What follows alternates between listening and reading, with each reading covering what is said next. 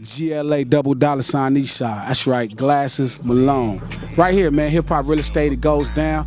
Check out my new video, Get Busy, featuring TYGA. It's finna go down, it's madness. Ladies, let's go.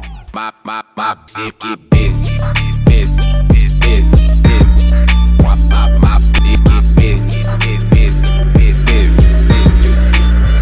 All eyes on her.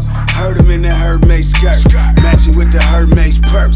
Gotta coordinate, drop the coat on her hair, drop it in my lap, let a nigga know it's real.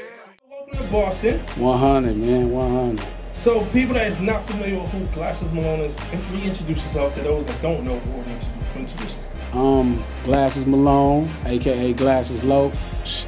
Just a local street hooligan that been doing this thing, man, and learning music and in the game like 6 years now. Just paid my dues, ready to go. So here we go. Yeah. About to go on tour with you, man. I ain't know. So this whole promo tour is no shows. It ain't nothing but just meeting the people and letting people have music. Meeting the people, coming to do, holler at people, meeting people, give out the music. It ain't really to do no shows, no party, no club.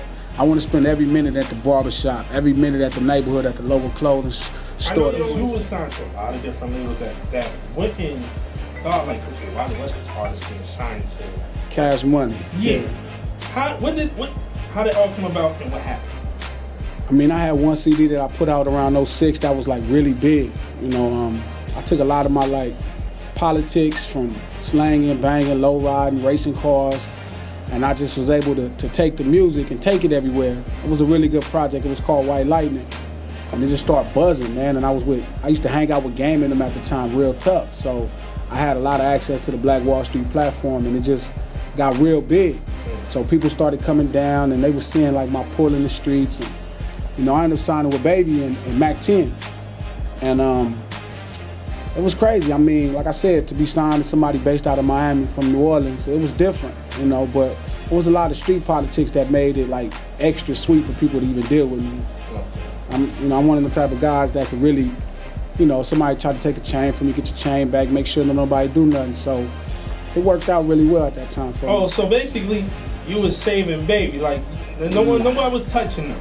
Nah. I mean, he still managed to get himself in some stuff, but I mean, it was definitely a lot influential to have me next to him. I mean, it's LA, so ain't no one man more powerful than the city. Okay. But you know, you got enough relationships from living out there. It's good. But so my question is, how is the real estate out in Cali?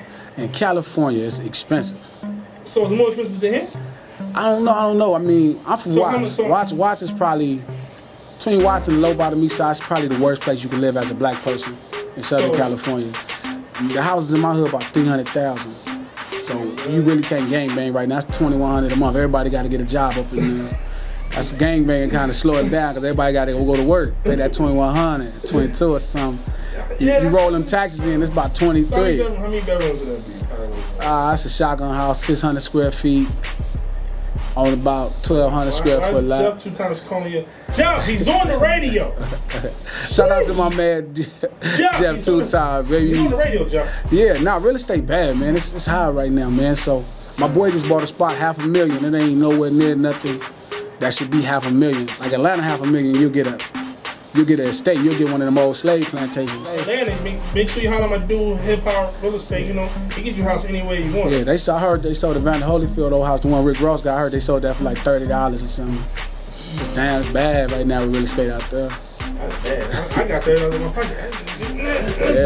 Yeah, I'm gonna be in Detroit in a couple weeks. I heard they got some really good. You could buy like a block for like 10,000 or something.